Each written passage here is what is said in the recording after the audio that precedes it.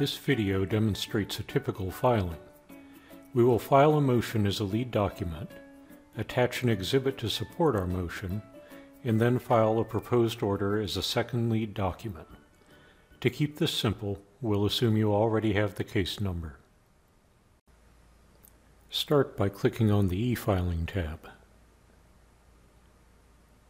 Then in the upper right corner, enter the case number and click on the Find button to locate the case and open the e-filing screen. Whenever you begin a filing, you should check the service contacts to make sure they are complete. At a minimum, both you and the opposing counsel should be listed. Notice that the parties to this case, along with their current counsel, are all listed just below the service contact area. You will notice as we move through this demonstration that many of the fields have default values filled in for you.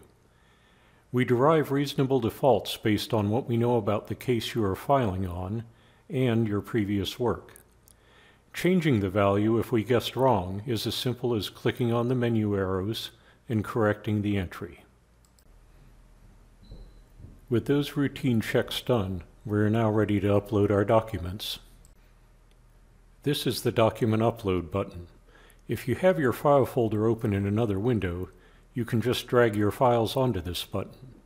You can also click it to open your file browser and select files by double-clicking. We'll be using that second method in this demonstration. First, we'll upload our motion. While the file is uploading, we can go ahead and start filling out the details like filing type, filing description, and filing party. Notice that a preview pane showing the document we just uploaded has appeared to the left. That helps us check to make sure we uploaded the right document. When we're ready to upload our exhibit as an attachment to the motion, we'll use the File Upload button that's in the same window as our lead document.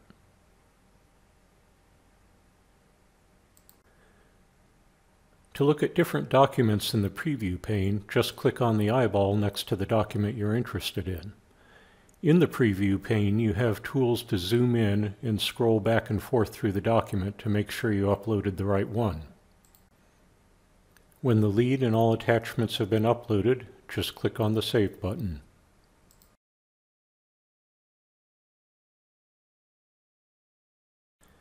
Now we'll click on the Upload button a second time to upload our proposed order as a second lead document.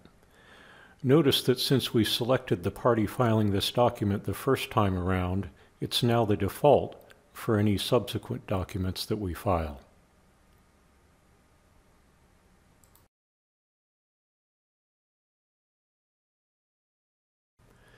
Now let's pause to make sure the envelope is ready to file.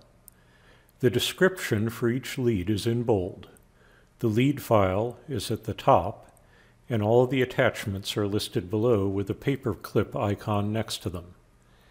If I need to change anything, the pencil icon allows us to edit, and if I'm in a tossing mood, the trash can deletes the lead and all of its attachments. If it all looks good, we're ready to submit the envelope. Notice that the party responsible for fees has defaulted to whoever you last chose as a filing party for one of the documents. Click on the 4 affirmations that you know what you're doing, and then click on the Submit button. The acknowledgement screen shows you a summary of the documents filed in this envelope and the people receiving e-service. Immediately below that summary, you will find shortcuts for your next task. You can file a new case, go to My Electronic Filings to view all of your filings, or look up another case for subsequent filings.